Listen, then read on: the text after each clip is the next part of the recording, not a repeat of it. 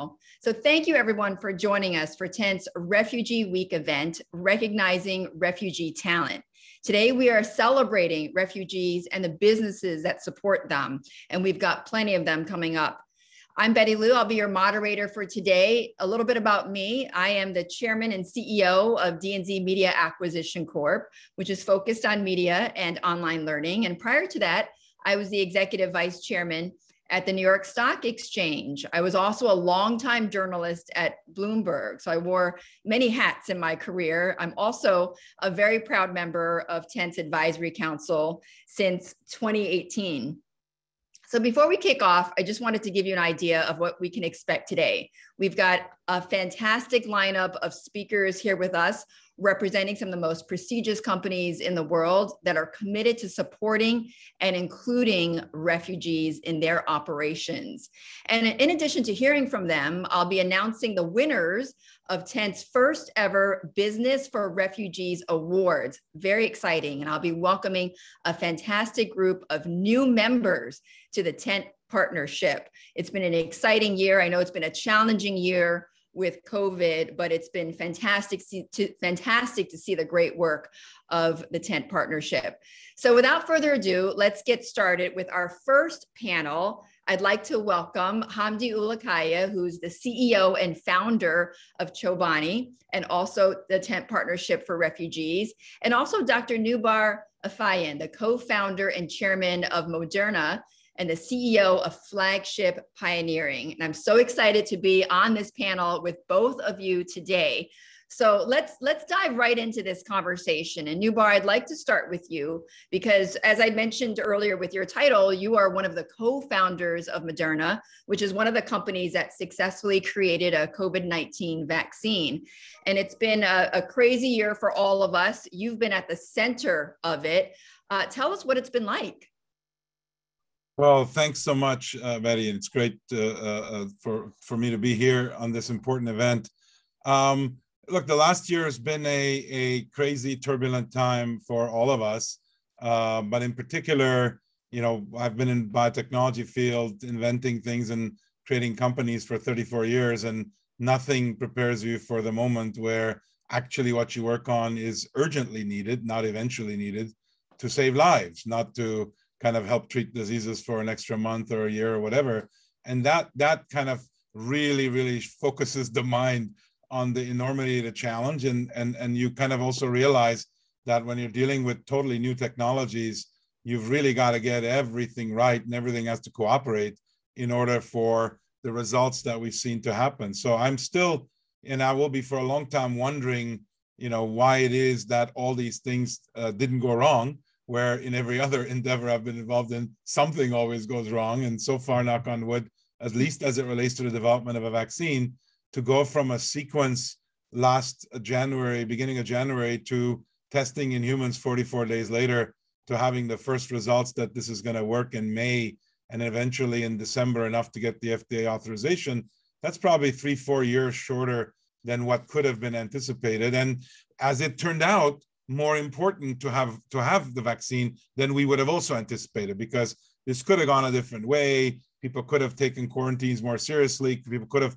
protected themselves, and it could have been a much more subdued, if you will, transmission rate. But in fact, it worked out this way. So all I can say is that we were super fortunate. And I'll also say one thing on this occasion, which is that for the whole year last year, I thought about the degree to which this virus made all of us refugees, because all of us were forced to leave our comfort zone, scramble to survive. And imagine when not just a year is like that, but your whole life is like that. And that I think is brought into focus the degree to which what others did to help, to provide healthcare, to provide adjusted ways to get educated, et cetera, and businesses to help is what's needed, on the other hand, when there is a non-pandemic refugee crisis, not a pandemic-driven one across the world. I think that's a great point, and it's great context on how we look back on this year. Now, I want to talk a little bit about your family history as well, Noubar. So your grandparents were Armenian refugees who fled the genocide You and your own family fled Lebanon in the 1970s as refugees during the Civil War. So tell us a bit more about your family story and how that has shaped your outlook on life. Well, it's only been in the last kind of 10 years that I've begun to realize just how profoundly it's shaped what I've been doing. The rest of the time I was just doing it without thinking about it. But when you see the same themes come over and over again, I realized that, my life history, my family's history, I think has in a way prepared me for life in survival mode.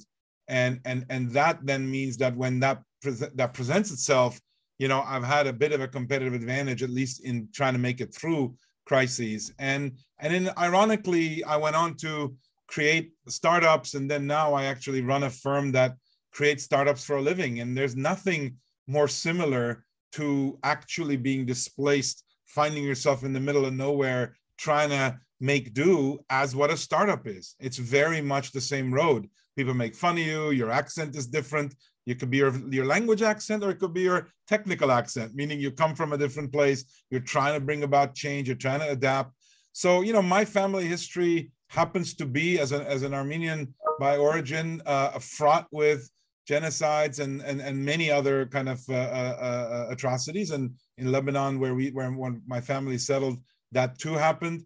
But the reality is that I view that as a springboard to kind of dare to do things that I'm sure if I lived in one place and I took a lot for granted all my life, I probably wouldn't have wanted to try, because I probably would have thought there's no way any of this is going to work. But if in your life you've had to bring about that kind of adaptation and making do, then, in relatively speaking, and Hamdi will have his own experience about this, you just aren't as phased when your life is somewhat in peril, when your professional reputation is in peril or your bank account is in peril. So, I do think, and I've said this recently many times, that in a way, innovation I've come to view as intellectual immigration. And extreme innovation, which is the kind of thing we try to do, what we call pioneering, where you do things that have just never happened, is probably close to extreme immigration, which is what refugees undergo. And that is, you don't want to do it. You don't know where you're going to end up. You just have to make do and survive. So this road from surviving to reviving to thriving, where most people can help you in reviving, I think if you can just help people revive, they'll take care of thriving, because the journey from surviving to reviving will give them plenty of motivation to keep going. But where others help is in going from surviving to reviving and not leaving people stuck in survival mode.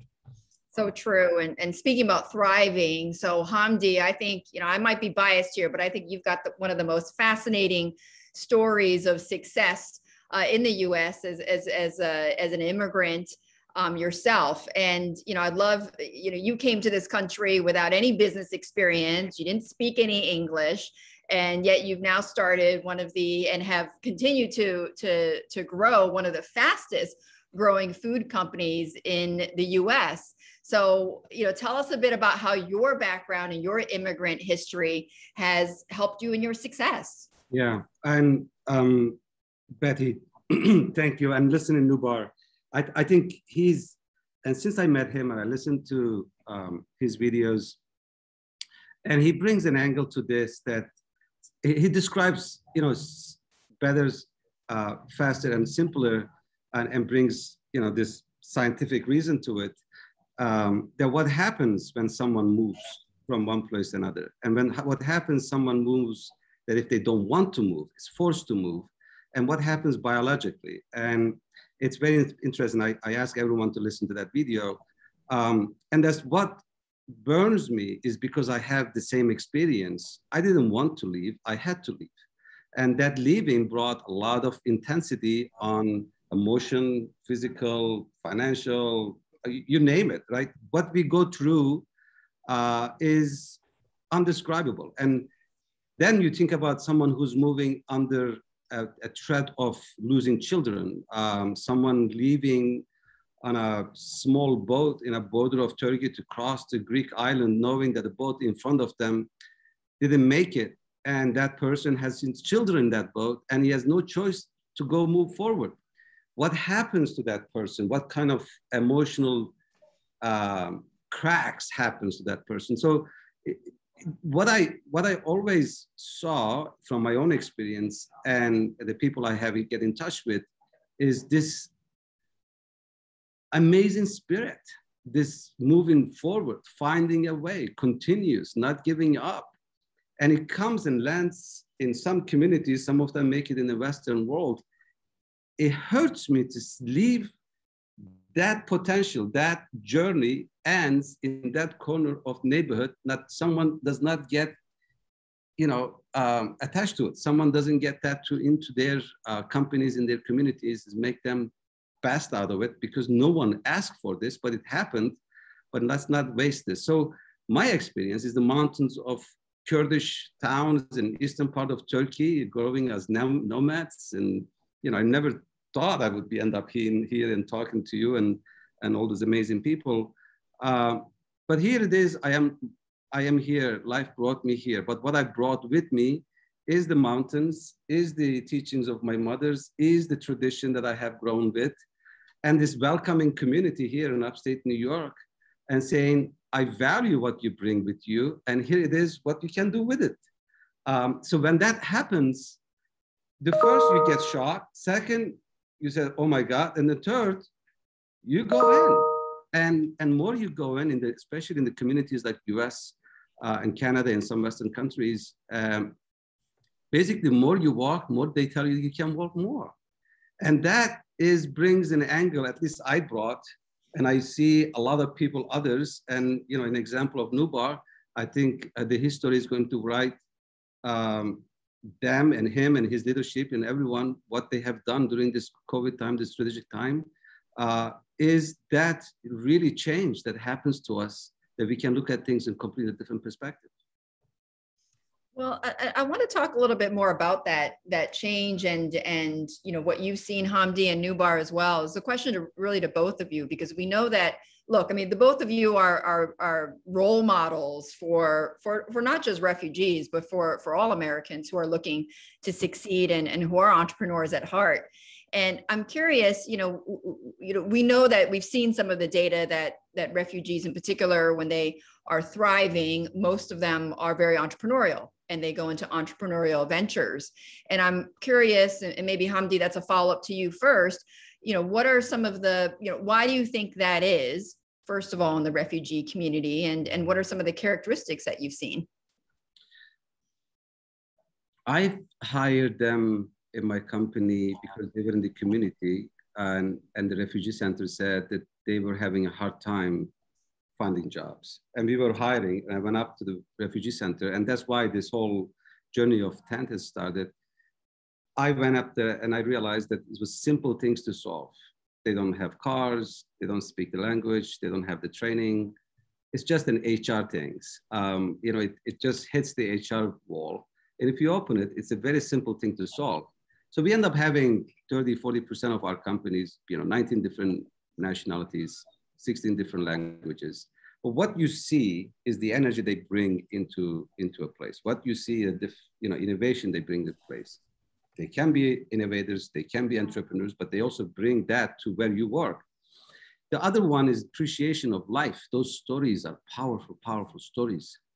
And the human connections that they make, with the people who lived in these towns for generations. Seeing that, what has done to Chobani, I thought that's just the beginning of life for someone as a refugee, is not moving one place to another place, is not being in a safety, but having an access to work. That's the minute they stop being a refugee. That's the minute they stand on their feet. That's the minute they start providing to society, to their children. And that's the minute the magic starts happening. And I have stories, like some of them are incredible stories that people from Asia, Africa, South America, these are human stories, but how do you reverse that tragedy into a success? In the environment of the work is, I thought, one of the most powerful platform for life to change, these people to start contributing and magic to start happening. And that's the beginning of Tent. Now, we're going to have 24 companies announcing today. I was talking to Joe earlier. when we started this with journey with few companies like Airbnb and MasterCard and a few others in 2016, this was a topic nobody wanted to touch. All we wanted to say is this is above and beyond the politics. Politics has nothing to do with this. Second, that words are attached to word refugees is one of the most unfair description in anywhere, anytime. And these are brothers and sisters, didn't want to leave their homes and towns. Terror, war, famine, you name it, lost, fear, and they made it to wherever they made it. And it's our responsibility, human responsibility, let them be in our communities, let them be in our companies, let them be in our workplace, and let them shine and let them provide. And here's the economic data, here's the scientific data, here's the, all the studies that proves it. And let's bring them, companies, and with our brands, lend them to this topic and make this unfair description of refugees to be gone. So these are accepted as brothers and sisters. Where we are today with 170 companies and brands, meaningfully contributing all around the world. And we have 4, executives here today in our panel, is one of the most beautiful collection of businesses and companies coming together and trying to solve this problem and bring the attention to this most critical human crisis that we're facing today. And I think in the last 3-4 years, in the world of business, there's a lot that's changing. But I come down to one simple thing. What I say, and what Noubar says the same thing, is this is so good for business, and this is so good for the communities who are doing the things right when it comes to access to work, access to healthcare, access to education. Let them be who they are. Yeah, and it's great to see, Hamdi, the number of companies that have come and joined your movement and are recognizing the value of a refugee workforce. Noubar, we've seen a number of refugees during this past year. They've been on the front lines of the COVID-19 crisis, and as we're now starting to emerge from this crisis, what are some of the recommendations you have for companies on how they continue to integrate this workforce and include them in the recovery? Well, look, I'm new to this community, and even listening to this part, I'm kind of even more motivated to get involved in some way and get more active, because it really is the case that, look, this is a country of immigrants and refugees, full stop. I remember arriving at MIT in 1983 to do a graduate degree as a young boy, walking down what's called the Infinite Corridor, which is a kind of an iconic place at MIT. And I remember very clearly, on one of the walls where they put posters saying there's a dance or there's this and that, there was this gigantic poster, which is a native Indian chief. Just think about the picture, pointing a finger, saying, "Who are you calling foreigner, pilgrim?" Right? And I walked by that every single day, remembering that I was in a country where everybody is a foreigner. It's just that if they're a foreigner for a generation, they become somehow native, and they forget the regenerative power from the point of view of ideology, drive, motivation, and diversity of what this country has been able to rely on. So first thing I would do is get people to realize what all this is based on. If you want to lose your regenerative capability, then you're going to lose your generative capability, which is innovation, progress. So I think that's one thing that businesses need to understand. And the second thing is that the time it takes for motivated kind of people who are there to make it work, to adapt, to learn the language, to learn the customs, to contribute, is a lot shorter than what anybody expects, because they've never gone through it. So how would they know how long it takes? If I've lost weight in my life, I've put on weight, and I can tell you how long it takes to lose weight because I've done it a bunch of times. And people never had to lose weight. How do they know how fast it can happen? All I can tell you is if you have the motivation, it can happen pretty fast. But I'll just tell you very quickly for your audience, because you asked a good question, Hamdi, and I have a very short, but set of important observations to make. I'd say that the reason you asked before, why are these people broadly more drawn to doing new things and taking risks? It's not only what they do, but that's part of it. I'd say it's a bunch of things. The important among them is that they are adaptable because that's what they needed to learn how to do. They have motivation because they realize they have no entitlement. the best way to learn how to be motivated is to take away entitlements. Often people just feel entitled to get things, therefore they don't work for it. They absolutely have been given a second chance at life. Guess what? That's pretty damn motivating as well. That's a different experience than when you're just born into the life and you're given a lot of great things. So don't underestimate the motivation of a second chance. And they are humble. They are humble because they're not entitled. So if you said, what's an ideal person to do stuff? An adaptable, motivated, humble, driven, urgency-wise, driven. And fifth, somebody who feels gratitude. There is no refugee that I know of that has assimilated and been adopted and kind of gone to anything that isn't filled with infinite gratitude and is looking for some way to express that.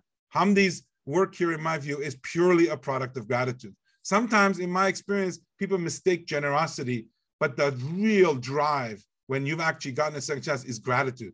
And that is a very powerful force that'll get people to do all sorts of things. So for all those reasons, I'm not saying any of these things make anybody better, but they make them as worthy, but in a different way than what we're used to seeing. Very well said. Hamdi, any response on that? I don't know what to say. It is the most beautiful description. It's totally described individually me, anyone I have been in touch with, and it describes the community wherever around the world. You will see that same gratitude in Lebanon, in Ethiopia, in Colombia, in Malaysia, in Canada, in US, in Germany, everywhere. This is what this is the description of this population. And some countries are doing right. Some communities are doing right, and some are not. What burns my heart is saying, not only you're wasting something here, because this already happened, we don't ask for it, there's pandemic. This already happened, and these people are in your door, in your place, and separate them, disconnect them, is really not good for you. It's waste. But other part is, what's your choices really? Because the 80% of the people are refugees, are not going back to where they came from. 80%, some numbers are higher, some numbers are slightly lower. So if they don't have an access to life, a new chance, being part of the new community, you're given a reason to create a very powerful wrong attitude. Because this is going to channel into certain things, either in the right way or in the wrong way. And we've seen those examples too. But I think we have examples on the history as well. Look at World War II, after World War II, how Western world behaved, refugees that, after World War II. Some of them died, some sad stories. And we as human beings, we paid the price. We're still ashamed of the attitude that we have done. So I think we don't want to repeat those genocides, those human crises, those no's and closed doors and shut doors. But at the same time, I think we became smarter. But what I'm hopeful for, and what is making a change now, and I think it's profoundly more powerful than ever before, is young people who are customers, consumers, listeners, who are forcing societies, especially businesses, to do things the right. The second part is the people who joining, smart people from universities and colleges in life joining to these companies, want to join the companies that they are doing things right by humanity. And with these two powerful forces and the new way of CEOs that we have it in this panel, and we have it at 10th Partnership, when business come in meaningful way, not check the box, but truly believe that this is something that business should participate, I think change happens a lot faster than, unfortunately, the governments and some other platforms. So I'm extremely hopeful. It's in the one thing that is for sure, the topic refugee is not going to go away. Even if we stop all the wars, climate refugees are coming. We will have climate refugees. I mean, that's why this topic is extremely important. So the topic refugee is not separated from topic climate either. But getting together like this, sharing, stories, and especially meeting above and beyond the politics and just in humanity and in business platform is a powerful way to get into this topic. And hopefully this conversation, spreads all around the world. And if we are all in the same wave, I think we can fix this in a very fast way because we have enough technology, we have enough work environment, we have enough resources, and we have enough leaders like Noubar. And Hamdi. Well, on that note, what a great conversation. Great way to set the tone for this program in the next hour. Noubar, Hamdi, thank you so much for your insights. And of course, we're going to be talking to many of the companies later on that are joining in partnership with you to support refugees in this country. So thank you so much for both of you and for highlighting the potential that refugees have in entrepreneurship and the contributions they make to our communities.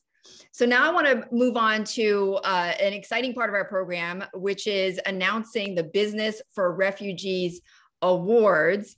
And the number of companies that we have and also their contributions have been enormous. And we're so happy to be able to recognize them. I'll be announcing the first 4 of 5 award-winning companies, and we'll recognize our final winner closer to the end of the program. And the winning companies were selected because they have gone above and beyond in their efforts to integrate refugees, and they've demonstrated outstanding leadership in 1 of 5 key areas. So please join me here virtually in celebrating the winners of Tent's Business for Refugees Awards. Now, for outstanding leadership in integrating refugees into the workforce, the award goes to Teleperformance. For outstanding leadership in supporting refugee entrepreneurs, the award goes to Ben & Jerry's. For outstanding leadership in integrating refugees in the supply chain, the award goes to IKEA. And for outstanding leadership in tailoring products to meet refugees' needs, the award goes to Airbnb. And those announcements are a great way to transition into our next panel, because we want to hear more from these companies and what kinds of programs that they've been able to set up to integrate refugees into their operations, into their workforce, and why Tent decided to recognize these special efforts. I'm thrilled to welcome executives from each of the winning companies to tell us firsthand how they've built these ambitious programs and stepped up to support refugees. So joining me first, let's welcome Joe Gebbia. He's the co-founder of Airbnb, chairman of Samara and Airbnb.org. Juan Carlos Hincapié, the CEO and president of Teleperformance. Matthew McCarthy, who's the CEO of Ben & Jerry's. And Lena Pripp-Kovac, the Chief Sustainability Officer at IKEA. So I'm gonna have a conversation with each one of you on your initiatives. So first, Matthew, let's start with you at Ben & Jerry's. Now you've been recognized for outstanding efforts to support refugee entrepreneurs. It was a great conversation we just had with Hamdi and Noubar on exactly that subject. And you've done some great work in driving public attention to really important social issues, not only on refugees, but on racial justice and also LGBTQ rights. So how does the topic of refugees fit into Ben & Jerry's efforts?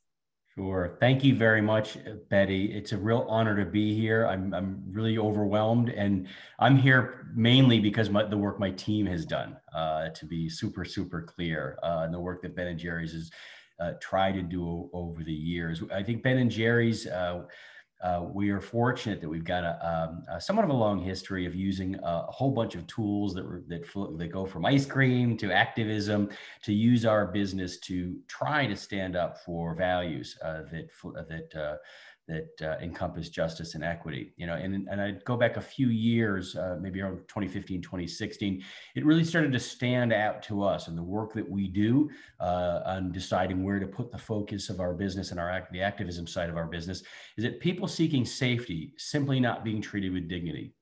People seeking shelter, not being treated with the compassion that they deserve. And of course, as we've seen quite clearly, this explosion of refugee movement around the world for a variety of reasons.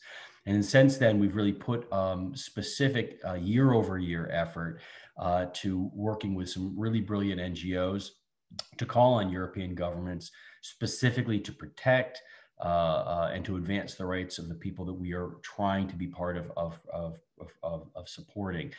We've done a number of campaigns. So in addition to selling ice cream, we try to use the focus of our business and the megaphone that we have as a business to frankly hold those in power, particularly policymakers, responsible.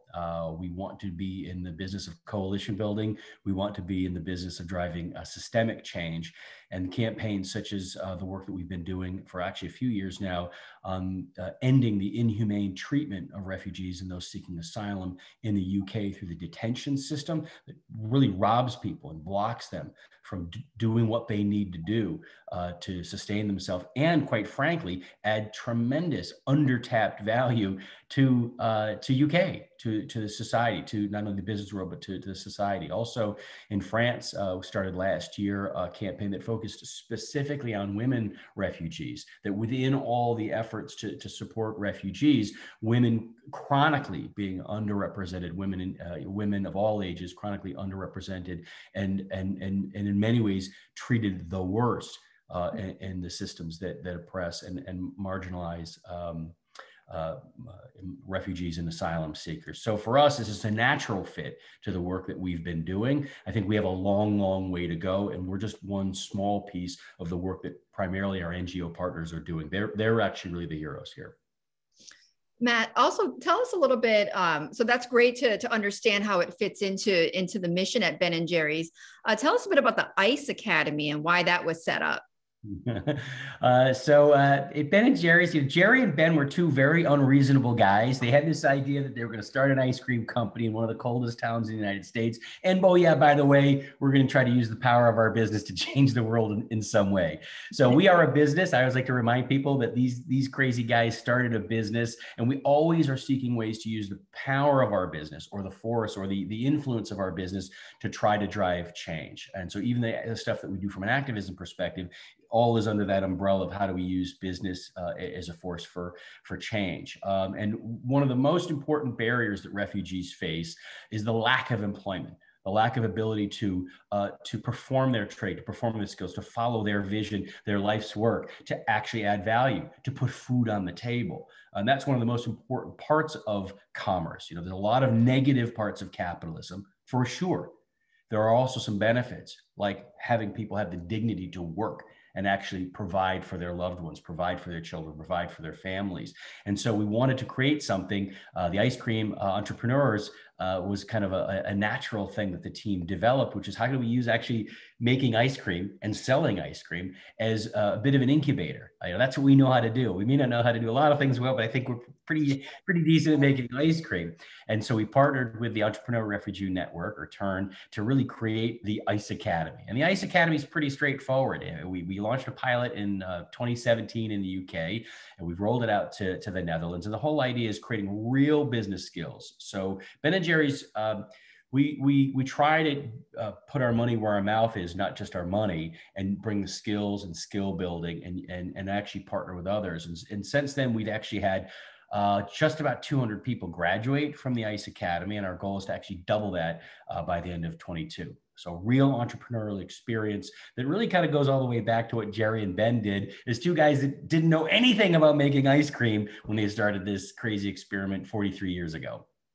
I love it. Chunky Monkey is still my go-to flavor. I've been eating that for years. And just a last question to you, Matthew, is, ICE Academy is a great initiative. What other ways, or how to support for entrepreneurship support for refugees? How else does that look like, at Ben & Jerry's? Yeah, we, in addition to trying to call out policymakers, and that's not just to name and to shame policymakers, but it's because structural problems require structural change. And a lot of that exists upstream in policies, governmental policies, and public administration. This other piece that you and I are talking about, that you're asking me about, is really directly related to what we do as an ice cream business, and through many partners. We've got partners that help us both on mentoring, training, skill building, language skills, and straight up confidence. You know, when you move your life, you know, that can be a big hit to your confidence when your world's been uprooted. And if you're very fortunate, a person of privilege like me, a lot of people don't understand that. So I've been on a journey myself to really understand, so that the team and I can support this work. Again, I'll call out our partners. They do a lot of the heavy lifting. You know, I like to say that we're kind of just the ice cream guys, and we team up with partners that help us do this work. Specifically to reduce employment. And I think, you know, some of the stats are encouraging. There's about 2/3 of the graduates of our program have actually moved on from the ice cream part to start their own business. And that's actually really the spirit of it. If people want to if they want to stay in the ice cream business, that's fantastic, but that's not really the goal. The goal is to really help people do what they want to do, to follow their personal passion, their vocation. And about 2/3 of our graduates have already moved on to either other incubator programs, they've launched their own business, and they found another way to create sustainable livelihoods for themselves and for their loved ones. And the other thing I would say is that, and Noubar and Hamdi were kind of hitting on it, you know, refugees are the engine of innovation in this world. I mean, it's not rocket science. The data is quite clear, is that refugees in so many ways, in so many aspects of all industries, have been the innovators. And so a lot of the businesses that have come out of the work so far, they include fashion, beauty salons, catering companies. That energy to see people do what they want to do, and bring their magic, bring their personal purpose to life. That is, I think, is the untapped power of the work that we are in. Again, Ben & Jerry's is just one small part of it, that can really transform the world. Refugees are transforming the world. They will transform the world more. And we're trying to find ways to support pathways that allow them to do that. That's terrific. Matthew, thank you so much. And congratulations again. Just stay on with us, because I want to move on to Juan, who is, as I mentioned, with Teleperformance. And congratulations, Juan, for you and your recognition for your work with refugees. Now, you've been recognized for your efforts to hire Venezuelan refugees in Colombia. So to start, tell us a little bit about Teleperformance's operations in Colombia, and also what are the types of positions that you've been hiring for? Thank you. And as Matthew was saying, this is the result of the effort of many people that we feel so proud that they are working for us. And first, let me tell you that TP is one of the biggest employers, and we see ourselves as a force of good. We can transform the world. This is a company which main product is people, and people from every corner of the planet. So we will continue to serve the major brands of the world with these wonderful people we have.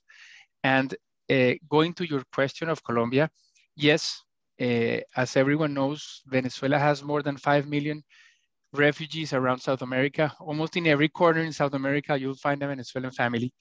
So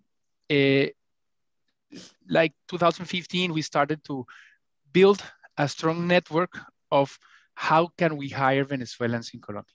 That means getting legal papers to be able to work. That means training these people. That means give them some finance help to get their legality to be able to work.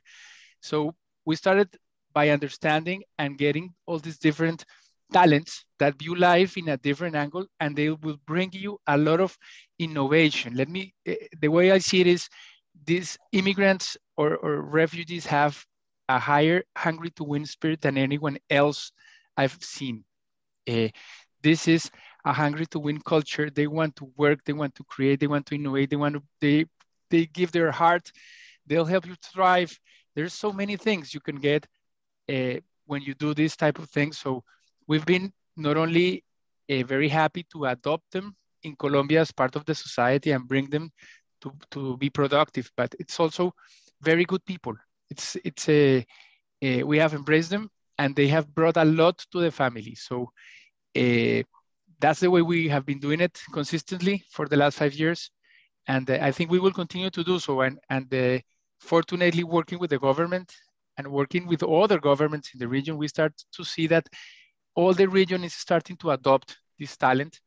At the end, when you go to the border between Colombia and Venezuela, there are cities that are shared cities that are separated by a border. It's the same family that's on one side of the border and the families in the other side of the border. It makes no sense. not to adopt them. So we have become a big, we gave them a big regional hub, embrace them, and for sure it will continue to be. Could you elaborate a little bit more, Juan, on the value that they have brought, the Venezuelan refugees, the value they've brought to your company in the last several years? Yes, they have brought a lot of passion to give our clients to their brands. They have been a lot of new ways of doing things. They have participated in many innovation forums, All Ideas Matter forums. They are always giving the extra mile for us to do things better. They have been pushing our company to better ways of doing things, doing automation, there's many leaderships that have come from a refugee position. And as I told you, they are so hungry to win.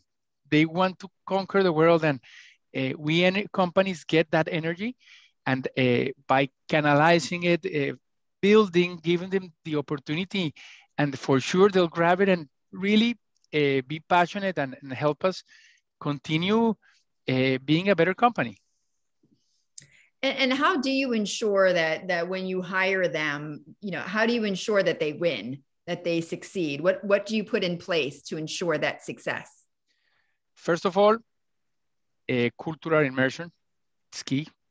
Second, strong training, product training, language training.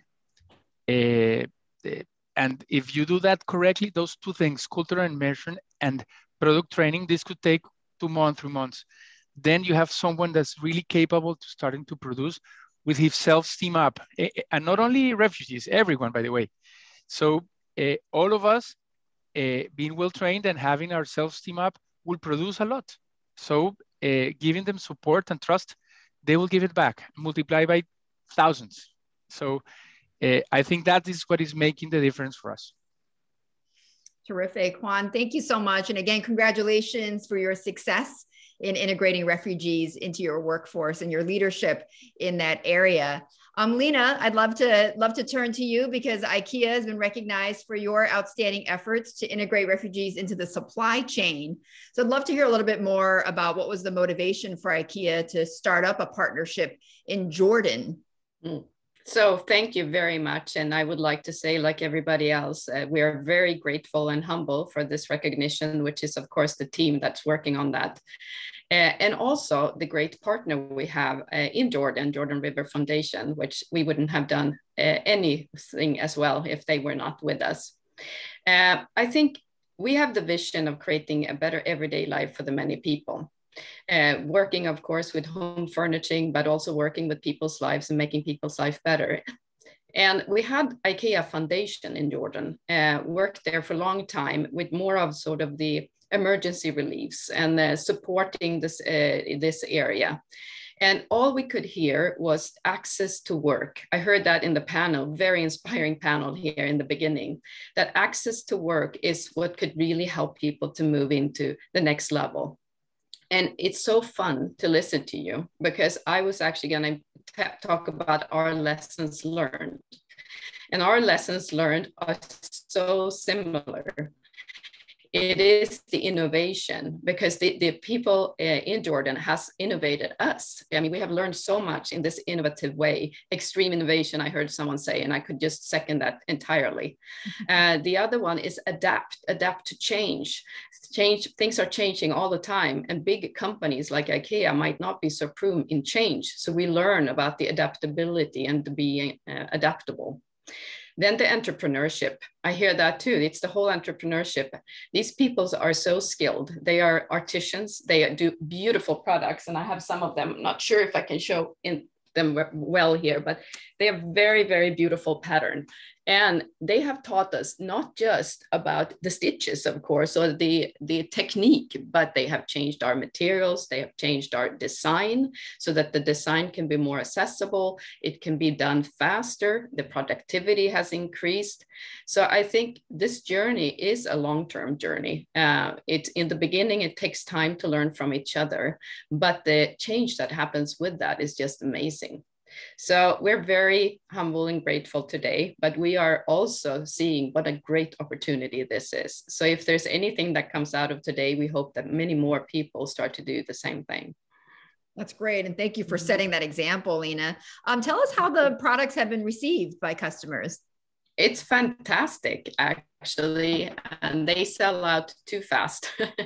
But we also have a rating, and the rating goes from 0 to 5, and these products are around 4.5 and 5, all of them. I think the touch of it and the feeling of it and the pride in these products are very high, so they are very well received. And also the fact that we can look into the design with our designers in different ways makes it also possible for the artisans to do these things faster, which means that they can also produce a lot more during a short period of time. Terrific. And you mentioned a bit about some of the perspectives you had on integrating refugees into the supply chain. Tell me a little bit more about the process and also any of the major learnings you've had alongside your partner, which you mentioned, the Jordan River Foundation. Yeah. One major learning is that we already from the beginning went in that there shouldn't be exemptions. So working conditions, wages, quality, all should be at the same bar. It should just take some time to get to that bar.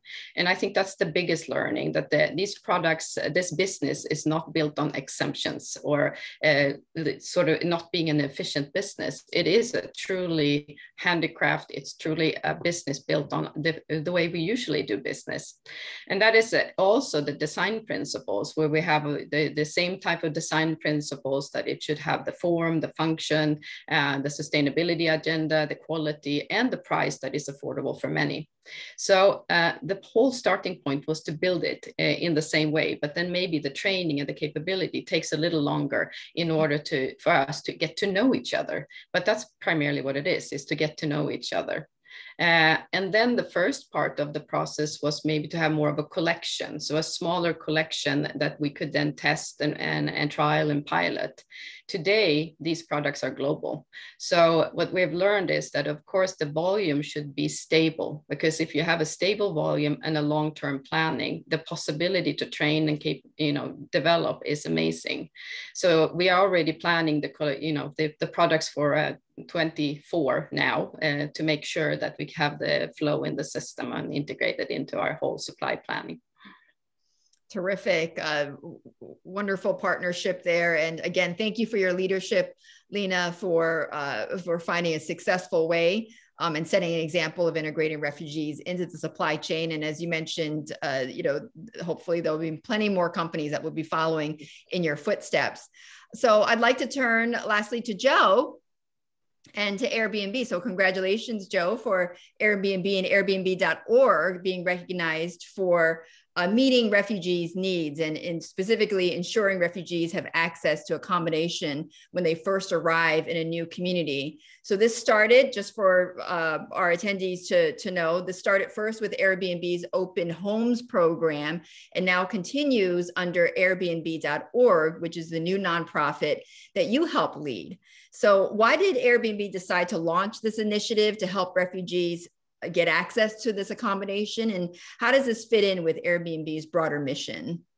Well, it's great to see you, Betty. And it's great to be here with all the other award winners. And huge thanks to Tent and to Hamdi for this recognition. And of course, I'm here on behalf of our hosts who actually offer their homes, and on behalf of our partners who help make the magic happen.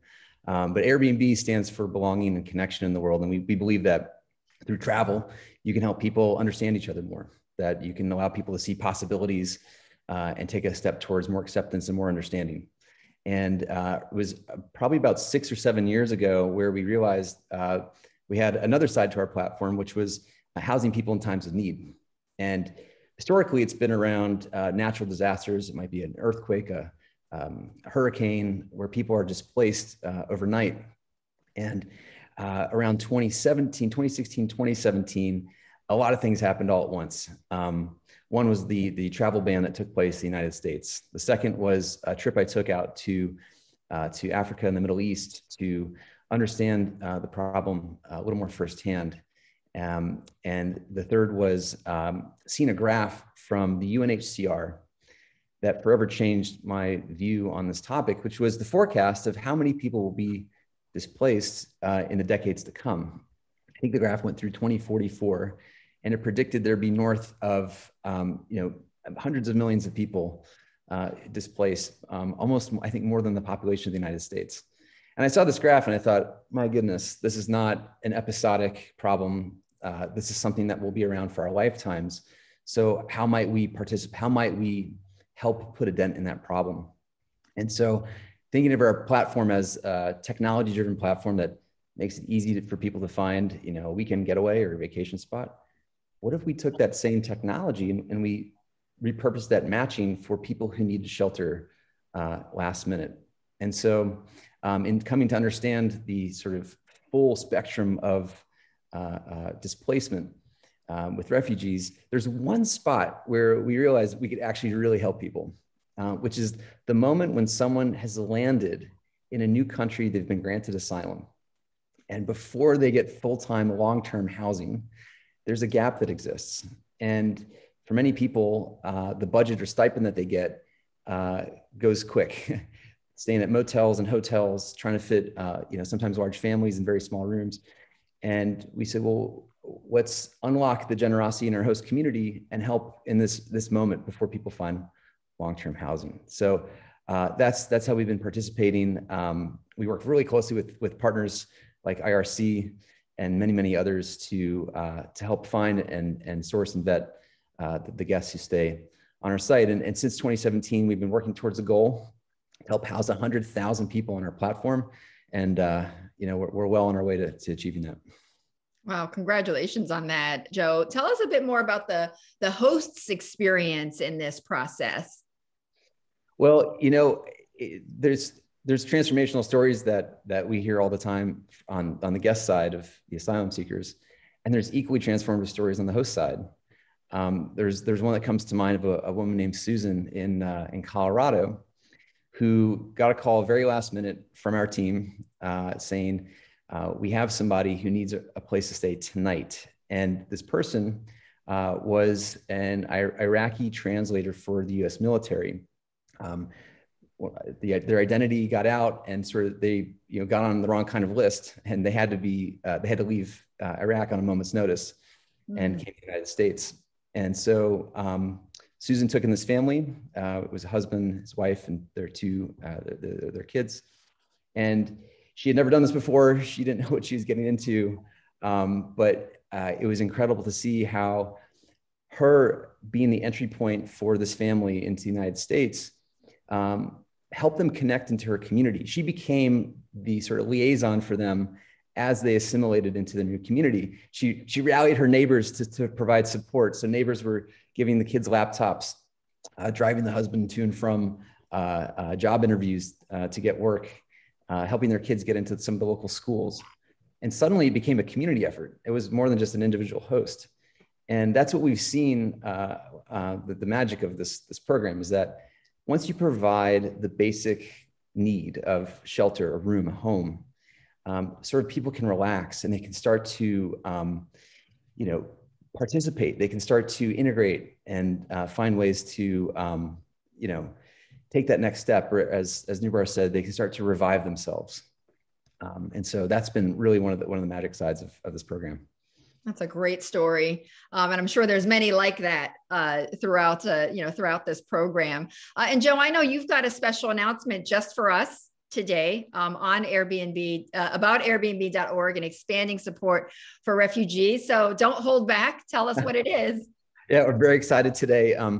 We continue to hear from our partners and recent developments like the announcement of the current administration to raise the refugee arrival cap in the US. Along with the ongoing Venezuelan refugee crisis, means that there's a growing unmet need for temporary accommodations to support refugees. And so at Airbnb.org, we want to do even more to meet this need, which is why today we're announcing the Airbnb.org Refugee Fund, which is an initiative to raise $25 million to expand our support of all of our partners who are working with refugees and asylum seekers all over the world. And I'm proud to kick off the fund and make an initial donation of $5 million myself. And I'm looking forward to working with many others to raise those additional funds. I also want to give a shout out to Hamdi, who has been, graciously has agreed to join as an early advisor to guide this initiative. And if anybody watching today is interested to learn more, you can email me and our team at refugeefund@airbnb.org. Terrific. And what a way to end this round robin of chats. Thank you, Joe. I think that deserves a virtual clap from us and our audience. So thank you so much. Congratulations for your continued contribution, and congratulations to all of our panelists, to Juan, Matthew, Lena, and of course, Joe, and for your continued work in integrating refugees into your companies. You set a great example for other companies to come. So again, that was our 10th Business for Refugees Awards, and you saw that passion from our leaders just now. Now I have the immense honor of introducing 24, as Hamdi had mentioned earlier, 24 new companies that will be joining the Tent Partnership. Now, by joining Tent, these companies are demonstrating a commitment to including refugees in their businesses. And I imagine that we'll see many of them in the future, accepting the awards, just like we saw a moment ago. Now, these new members come from many different industries and parts of the world and are showing incredible leadership by stepping up for refugees. With their joining, the Tent Partnership now stands at more than 170 large member companies strong. It's pretty incredible what you've all built with it, what the Tent Partnership has built in the last several years. So I'll share a short overview of each company and what they're doing to support refugees specifically. So the first one is Agrana Fruit. It's a food manufacturer and has partnered with Unstuck, which is Tent's first consumer-facing initiative. Unstuck works with brands to make products with ingredients sourced from suppliers hiring refugees. BBVA is a financial services company, is helping refugees with access to financial inclusion in Turkey and Colombia, including refugee entrepreneurs. BBVA is also exploring potential hiring opportunities across its operations and through its suppliers. Bright Horizons is a company specializing in childcare. It's hiring refugees in childcare roles in the United States and is exploring additional hiring opportunities across the country. BRK is a utilities company. They're providing technical training to Venezuelan refugee women in Brazil. BRK has hired a number of refugees who took part in its training program. Carrefour is a retail and grocery group. It's hiring refugees at its supermarkets, drugstores, and gas stations all throughout Brazil. Since 2014, Carrefour has hired over 240 refugees in Brazil. CCI Global is a business process outsourcing company. Will explore opportunities to hire refugees in Rwanda, South Africa, the US, and the UK. Claro, a telecommunications company, is encouraging its suppliers to hire refugees in Colombia. Venezuelan refugees have been hired to work as call center advisors and commercial agents supporting Claro's Colombian operations. Concentrix, a business process outsourcing company, is joining Tent's Impact Sourcing Initiative, launched earlier this year, to advance the integration of Venezuelan refugees and also support their host communities in Colombia. Concentrix has hired 300 Venezuelans to date in Colombia. EY is a professional services company. They're providing training and mentorship to refugees in Germany and has started to hire refugees in Germany. Now, Gap is an apparel company. They're piloting a refugee hiring program in the US, and they're exploring additional hiring opportunities across the country. In addition, Gap has provided training to refugee women in Bangladesh, Jordan, and Turkey, and they've donated clothing to refugees globally. General Assembly, an education company, is piloting an initiative in the UK that provides coding and software development training to refugees who want to make a career transition. General Assembly is exploring opportunities to expand this program to the United States and Canada. Next up, we have Micron, a technology company that has encouraged its suppliers to hire refugees at Micron's facilities in the US and has provided transportation assistance to refugees who work for their suppliers. Novartis, a healthcare company, has provided financial donations and in-kind support to refugees in Asia, the Middle East, Europe, and Latin America to improve healthcare infrastructure and provide access to medication. In addition, Novartis employees are mentoring refugee entrepreneurs. Also up is the Novo Nordisk Foundation. They're supporting organizations that improve opportunities for young refugees and their host communities in the Middle East, as well as supporting organizations that address the health needs of refugees in East Africa by providing prevention and treatment to address non-communicable diseases. Rejuvenation is a home goods manufacturing company. They're hiring refugees in the US and is exploring additional hiring opportunities across the country. Salsano Group is a company with investments in private equity, real estate, and technology. They've hired over 100 refugees in Central America and Latin America. Salsano Group is exploring additional opportunities to hire refugees across its global operations. ServiceNow is a technology company. They've developed a training program to provide refugees with technical skills and certifications for its cloud-based platform in Canada. ServiceNow is exploring opportunities to expand this program to other regions globally. Tony's Chocolonely, a food manufacturer, is exploring opportunities to integrate refugees in Ghana as part of its focus on eradicating illegal labor and slavery from the cacao value chain. Tony's is also exploring advocacy opportunities to support refugees. And finally, Zentis, a food manufacturer, is exploring potential hiring opportunities for refugees across its operations in the US. And I'm so pleased again to see so many of these companies, all 24, join in this movement to support refugees and integrate them into the corporate community. I'm also pleased to welcome companies joining Tent's LGBTQ mentorship initiative, which Tent and the Human Rights Campaign launched last year to support LGBTQ refugees in North America through mentorship. Now, LGBTQ refugees are among the most vulnerable in the refugee community, and this initiative matches mentors at companies with LGBTQ refugees to provide practical advice and also help them advance their careers. So please join me in welcoming to the Mentorship Initiative and the Tent Partnership the following companies for their work in helping LGBTQ refugees. BMO Financial Group, which is a financial services company, will mentor 50 LGBTQ refugees in Canada and the US over the next 3 years. Enbridge is an energy company. They will mentor 50 LGBTQ refugees in Canada and the US over the next 3 years. Also, HSBC Canada, their financial services company, they will do the same in Canada over the next 3 years. PayPal, an online payments company, will mentor 50 LGBTQ refugees in the US and UK over the next 3 years. And Sony, a technology and entertainment company that many of you know, of course, will also mentor these refugees in the US over the next 3 years. So on behalf of everyone at the Tent Partnership, a huge welcome to all of these companies. Now I am pleased to announce the final Business for Refugees Award of the day. So the award is being given to another brand that we all know, and we've probably used it quite a bit during COVID, is DoorDash for outstanding leadership in storytelling about refugee integration.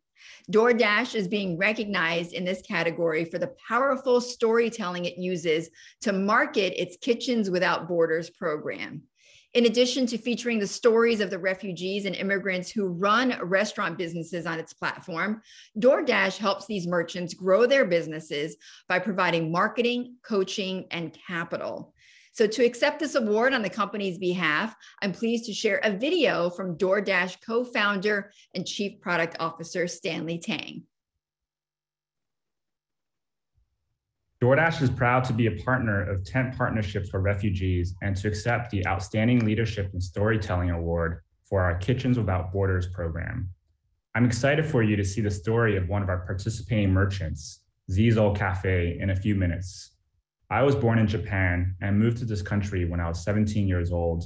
And as an immigrant myself, I know how important it is to lift up the stories of immigrant and refugee entrepreneurs and merchants.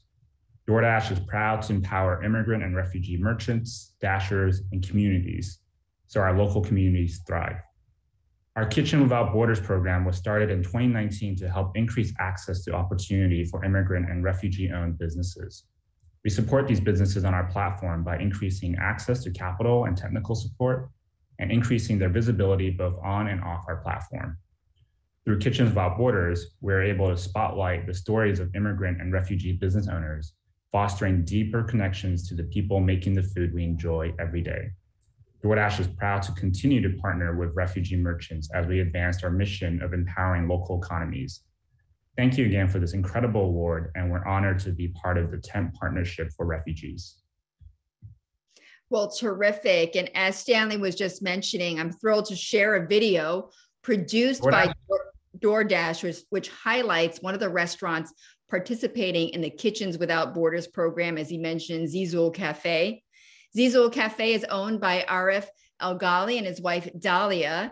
And after being exiled from Sudan, Arif spent time living in India and Saudi Arabia before ultimately arriving in the United States and applying for asylum in March 2016. So realizing there were no authentic Sudanese restaurants in San Francisco, Arif and Dalia were determined to bring a taste of home to their new neighborhood. So please enjoy this short film highlighting the owners of Zizul Cafe. I did my master's degree in finance. Full suit every time, going for meetings, traveling a lot. When I came to this country, I don't want to go again and be an employee. Let's do something that I like all my life. I like cooking. My lovely wife, her name is Dalia Salim. She is the one who leave my crazy thinking of moving to a life of hard worker every day. She is an amazing lady in cooking sweets, making her own recipe. And one of that, I call it by her name, Dalia Pudding. We have to divide the task into two. I start doing all the salty things, and she's doing the sweet things with milk and tender things. I want to do something special. People, when they come to my cafe, to take a very good experience and to feel that they were home. That looks delicious. I'm going to have to absolutely visit next time I'm in San Francisco. So in all seriousness, once again, congratulations to DoorDash, Airbnb, Ben & Jerry's, IKEA, and Teleperformance for winning Tent's first ever Business for Refugees Awards. It's been inspiring to hear each of our leaders talk about their work and their own personal stories. And it's been very heartwarming as a council member to see so many companies come and join the Tent Partnership and their movement. And our movement, I should really say. So I'm going to turn things over. Speaking of that, of leadership, I'm going to turn things over to Tent's Acting Executive Director, Scarlett Cronin, to wrap up today's event. Scarlett? Thank you so much, Betty. And hi, everyone. It's my honor to conclude today's event. I have to start by thanking Betty so much for her amazing moderating. Really kept this event going so well. And I'd also like to thank all of our wonderful speakers. And I'd also like to congratulate again the winners of our inaugural Tent Awards. Your efforts to support refugees are so impressive, and we're so proud of the positive impact you've made. I'd also like to thank the Tent team that worked hard to make this a seamless event, especially the one and only Chrissy Vicendesi. And a huge welcome again to the 24 companies that officially joined the Tent Partnership today. Thank you for joining us, and most importantly, thank you for showing your commitment to refugees. We know that as we begin to emerge from the pandemic, there are so many competing priorities for your businesses, and it's just fantastic to see companies from all around the world who took a stand today and are publicly stepping up for refugees. I'm really pleased to share, and Hamdi mentioned this earlier, that the Tent Partnership now counts more than 170 large companies in our network. And to any of the companies that listened in and who are still getting their feet wet with this issue, I hope what you heard inspired you to join our growing coalition. There are so many opportunities to get involved, as you heard today, from mentoring refugees to training or hiring refugees, to encouraging your suppliers to hire refugees, to supporting refugee entrepreneurs so they can become the next co-founder of a company like Moderna, to making sure refugees get access to services. You sort of have no excuse not to at least consider what you can do. And our team is here to work with you and to make it as easy as possible for you to get involved, all at no cost. Our strength is helping your company identify what you can do to support refugees in ways that best fit within your business operations. We share candid learnings from our many member companies, and we can connect you to a network of more than 100 local partners to make sure your projects are a success. So I hope you'll put us to work. Last but not least, this week, Tent was really proud to launch our first consumer initiative called Unstuck. Unstuck exists to create decent legal jobs for refugees by partnering with brands to make co-branded products with ingredients sourced from suppliers hiring refugees. The more brands that join and the more products we sell, the more ingredients we source and more jobs for refugees we can secure. We launched with our first pilot product in partnership with Chobani, and we are looking for more brands to come on board. We're posting a link in the chat, and please reach out if you're interested to learn more or to partner with us. So with that, thanks again and enjoy the rest of your day.